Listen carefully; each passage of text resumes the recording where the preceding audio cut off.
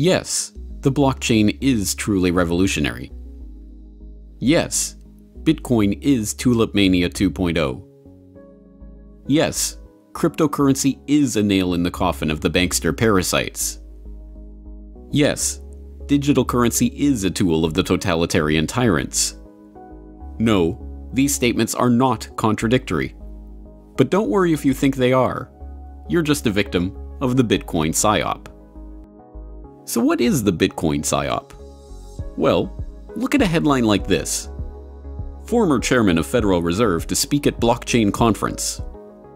If you immediately think, aha, I knew it! The Fed is behind this Bitcoin nonsense after all, then you might want to stop and contemplate this headline from 2 years ago.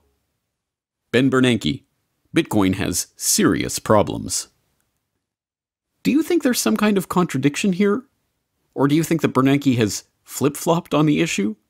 Or do you suspect that Bernanke was always secretly behind Bitcoin but couldn't admit it until now? If so, then you have fallen for an embarrassingly simple trick. That trick is to use the words Bitcoin and blockchain and cryptocurrency and digital currency interchangeably as if they are all the same thing. They are not. Confused? Well, fear not. Our good friends at the Bank for International Settlements, the BIS, have written a handy-dandy article that explains everything to you in simple, everyday language. They've even illustrated that article with easy-to-understand infographics. Just kidding. Their unwieldy article on central bank cryptocurrencies is a predictably hot mess of monetary jargon and Venn diagrams that somehow make things look even more complicated than they sound. Now, to be fair, their proposed new taxonomy of money has real explanatory power, and the diagrams that result are genuinely insightful, but it hardly makes for light bedtime reading. So let's see if we can make it a little easier, shall we? A blockchain is a cryptographically secured ledger that can be permissionless and decentralized. The geeks in the crowd will appreciate the fact that the blockchain is a stupendously elegant solution to some incredibly complicated problems in the obscure recesses of arcane subjects like distributed computing and payment processing. But for the non-geeks, perhaps this will suffice. Some of the oldest documents ever discovered have been ledgers of one sort or another. Medical records, legal and business contracts, accounting ledgers. As long as there has been civilization, there has been the need for secure and accurate record-keeping of transactions and events.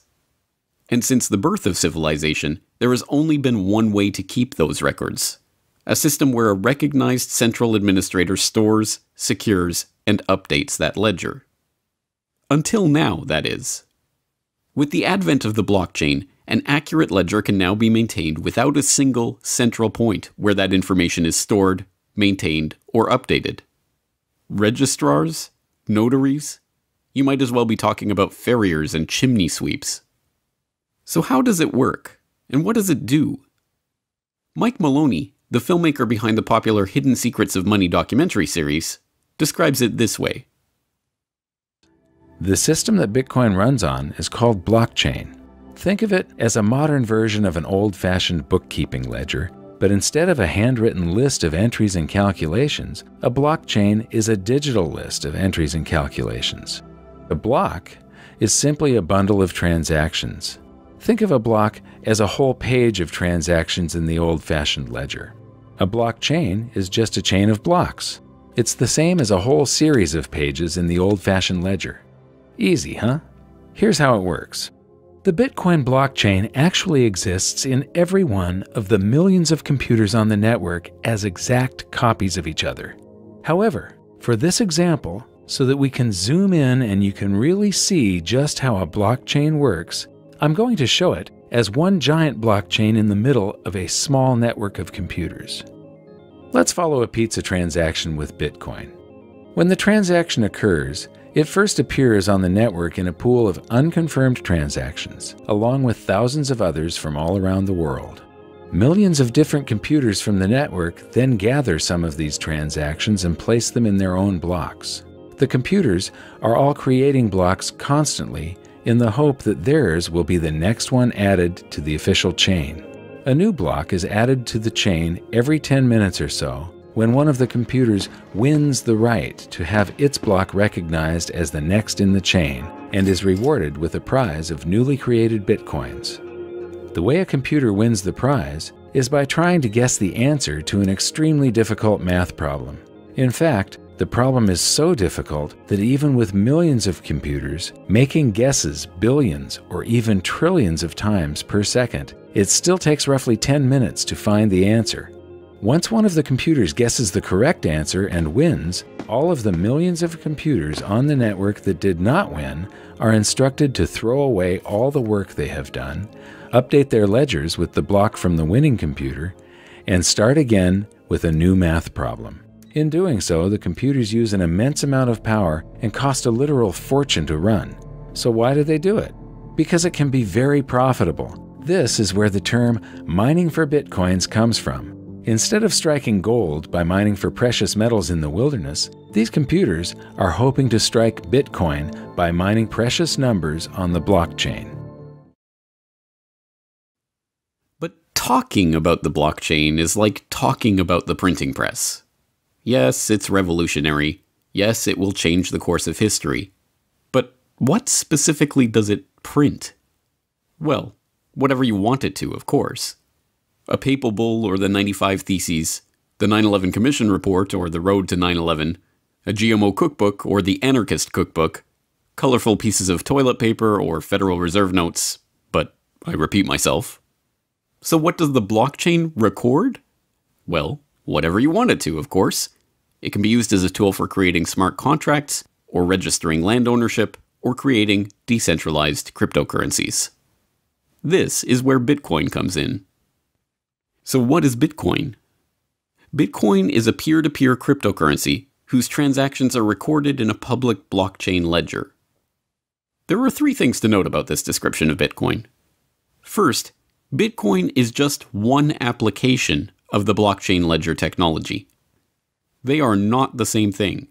Bitcoin is not blockchain. Blockchain is not Bitcoin. Bitcoin uses the blockchain innovation to run an electronic payment system.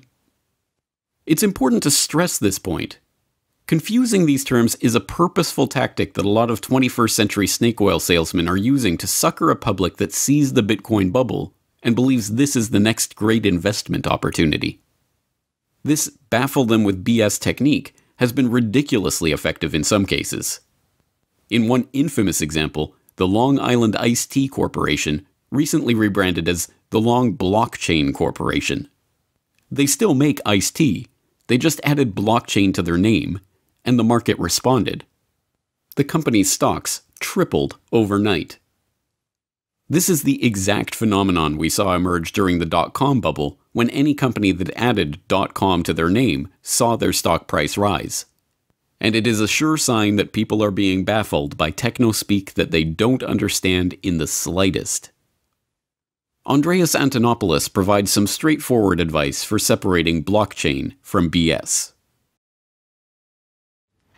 So let's get started. What exactly is going on here? Is this the greatest technological innovation and explosion of innovation since the mobile internet, or maybe even the internet itself? Or is this the greatest load of hype ever arranged around a technology in the history of technology? Both. And in fact, that's a characteristic of advanced technologies. I often say that where Bitcoin and the other open blockchains are today is approximately where the internet is in 1992. In terms of technology, in terms of infrastructure deployment, in terms of adoption patterns, this technology is approximately where the internet was in 1992. But the hype around blockchain is exactly where the hype around the internet was in 1998. You know what comes next. There will be a shakeout. When the waters recede, you can tell who on the beach wasn't wearing a swimsuit. They stand there naked. It's an empty promise. This will happen in the blockchain space. There is a lot of bullshit being peddled to VCs, to investors, to initial coin offering buyers, to uneducated investors. There's a lot of Ponzi schemes. There's a lot of pyramid schemes. There's a lot of empty promises. There's also a lot of business as usual disguised as innovation, disguised as disruptive technology. Now, out of that came this fantastic saying, blockchain is the technology behind Bitcoin, which is incorrect. Blockchain is one of the 4 foundational technologies behind Bitcoin, and it can't stand alone. But that hasn't stopped people from trying to sell it. Blockchain is Bitcoin with a haircut and a suit that you parade in front of your board. It's the ability to deliver a sanitized, clean, comfortable version of blockchain, of Bitcoin, to people who are too terrified of actually disruptive technology. And so you get into this very strange world where the words no longer mean anything. Can you define blockchain for me? I think a few people in this room could probably define blockchain, but the real challenge would be, can you define blockchain in such a way that I can't do search and replace with the word database and still make that sentence work? Because that's the challenge. If what you're doing is a database with signatures, it's not interesting. It's boring. What is the essence of Bitcoin? It's not blockchain. The essence of Bitcoin is the ability to operate in a decentralized way without having to trust anyone. The essence of Bitcoin is to be able to use software to authoritatively, independently, without appeal to authority, verify everything yourself. You don't trust the other nodes you're talking to. You assume they're lying. You don't trust the miners. You don't trust the people creating the transactions. You don't trust anything other than the outcome of your own verification and validation. And through that, you end up trusting in something more important, the network effect. Bitcoin introduced the concept of decentralized security through computation. And this has not yet sunk in. What Bitcoin does is it allows you to replace a security model that is based around concentric circles of access and control with an institution in the center, with a security model that is inside out, open and accessible to everyone, a security model that is based on market forces and game theory. It is the first market-based security model, where a series of incentives and punishments ensure that the ultimate result is you can trust the platform itself as a neutral arbiter that is not controlled by anyone, without third parties, without intermediaries. Bitcoin revolutionizes trust. The second thing to note in our definition of Bitcoin is that it is a cryptocurrency. That means it uses cryptographic functions to secure and verify transactions on the network and to control the issuance of new units. Bitcoin conforms to a certain protocol, and that protocol defines the rules by which the Bitcoin network operates. You can tweak those rules and create similar but separate payment systems, each with its own qualities. These Bitcoin-like cryptocurrencies are called altcoins. Thirdly, Bitcoin uses a specific kind of blockchain ledger called a public or permissionless blockchain. This means anyone can join the network and contribute to the maintenance of the ledger, mining in the Bitcoin parlance. There is another kind of blockchain called a private or permissioned blockchain that requires nodes to be invited to join the network or otherwise given permission to participate in maintaining the ledger. And as a further level of analysis, it should be noted that all cryptocurrencies are digital currencies, but not all digital currencies are cryptocurrencies. Oh, and then there's virtual currencies, which are technically speaking another thing altogether. Okay, this is starting to get confusing, isn't it? This is about the point where we'd need to bust out the Venn diagrams and start coloring the overlapping parts, right? Well, if you followed all of this, good for you. If not, don't sweat it. The point for today is simply to recognize that there are a lot of separate but related concepts here, and to talk about them as if they are all just one big monolithic thing is not just unhelpful, but purposefully misleading. So, with all of this in mind, let's look at those Bernanke headlines again. Former chairman of Federal Reserve to speak at blockchain conference. And Ben Bernanke, Bitcoin has serious problems. Are you at least beginning to get a handle on how these headlines are not contradictory? How it could be that a central banker could be interested in blockchain technology, but dislike the Bitcoin application of that technology? If not, think of it this way. The same DVD player that can play Century of Enslavement can also play The Federal Reserve and You. The same printing press that can print Crossfire, the plot that killed Kennedy, can also be used to print the Warren Commission report. The same web browser that can take you to CorbettReport.com can also take you to NYTimes.com. And no, I'm not recommending that you go there. So yes, the blockchain could be used to create digital currencies that represent the very vision of a totalitarian tyrant's wildest wet dream. Central banks could use private blockchains to administer national digital currencies that permanently record and track every transaction in the economy. That currency could be distributed through government-issued digital wallets that act as an individual ID and allow the government to track everything you ever purchase back to you personally. It could be used to create the perfect system of panoptic oversight, and the totalitarians could, as sole proprietors of the private blockchain, target anyone they saw as a threat for removal from the economy by simply revoking their wallet. And yes, the blockchain could be used to create a digital currency that represents the bankster's worst nightmare.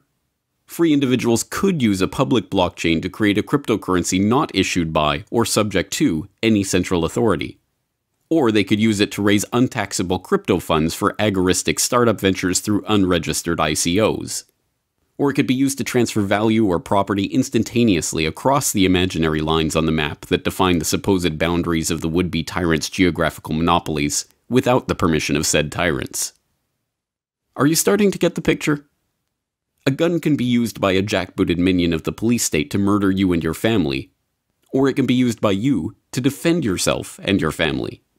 It is a tool, just like the blockchain, and can be used for good or for ill. So, what I'd like to equip you with is a set of criteria to understand when you are being presented with something, perhaps to invest, or to be employed, or to engage in some way. And it calls itself a blockchain, or a distributed ledger, or one of these other names that are coming out. How can you tell? Blockchain or bullshit? They both start with a B. What's the difference? If you can replace the word blockchain with database and the brochure reads the same, it's business as usual. It's not decentralized. It's not borderless, neutral, censorship-resistant, open. It reestablishes trust in intermediaries. It's just a database. And that is not disruptive. The idea that we're going to take this technology and use it to improve the operating margins of centralized institutions of trust so that they can continue business as usual, I'd say it's abhorrent, but that's a strong word. It's just boring. Really, really boring. No one got into this in order to make a few billions for a financial services clearinghouse. And if you did, I'm really sorry. That's boring. What's really exciting is the possibility of fundamentally changing the way we allocate trust on this planet, opening up the ability to collaborate, transact, engage on a global level with everyone. Simply by means of downloading an application, you can become part of a giant platform of trust that doesn't care who you are or where you came from, that doesn't require permission to participate or innovate, where a 12-year-old JavaScript programmer has the same influence as power as JP Morgan Chase. More, in fact, because they're doing open source and feeding into a community of collaboration that is creating a tsunami of innovation. Taking this technology and using it to strengthen the same centralized institutions so that they can improve their bottom line is boring. That is not what blockchain is. That's just a database. And it doesn't change anything. In fact, there are some rather disturbing possibilities in this model. Let's think about it for a second. The most commonly expressed application for these new distributed ledger technologies is to replace the function of a centralized clearinghouse with a consortium of n participants, where n is 2, 3, 4, 5, 10, known, permissioned, controlled participants who will assemble transactions and sign them rather than compete through market forces in a security model like Bitcoin. We discard currency as the underlying mechanism for building market-based security. We discard proof of work as wasteful because all it allows you to do is decentralized, secure, neutral, censorship-resistant blockchain. And we trust 5 named parties to sign transactions. At that point, they don't need to assemble these transactions in blocks. They can just sign the individual transactions. They don't need to chain them together, because absent proof of work and a system of currency incentives, rewriting that is easy. There's no immutability. So it's not a blockchain anymore, because there's no blocks and there's no chain. Now, that's at a technical level. But let's look at the more important level.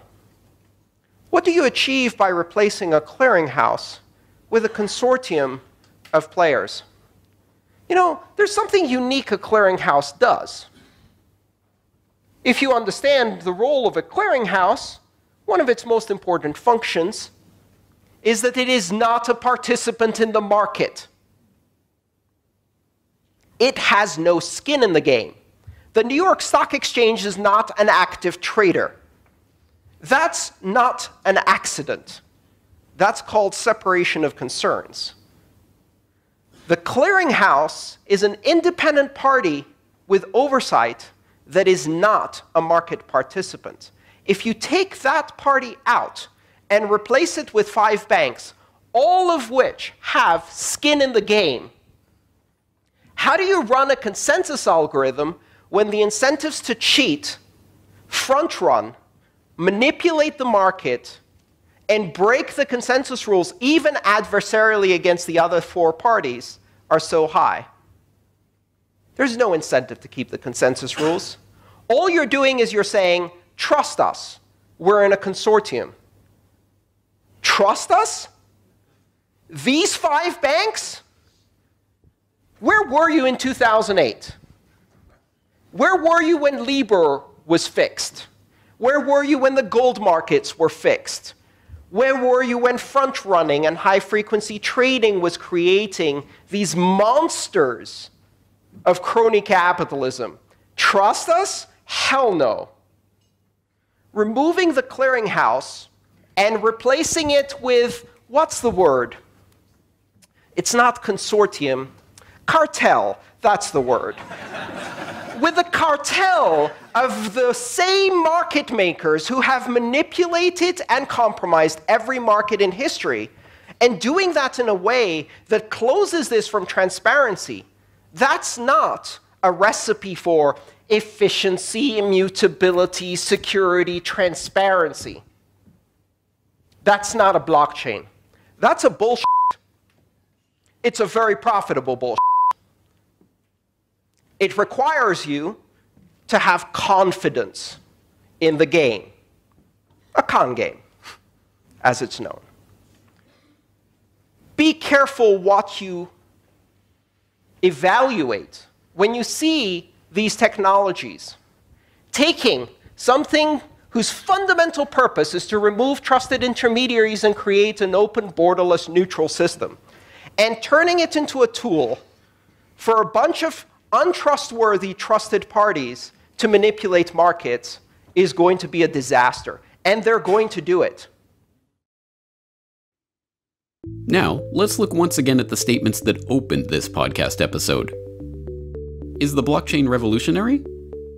Well, since no decentralized peer-to-peer ledger has ever existed before, yes, it is that rarest of rare things.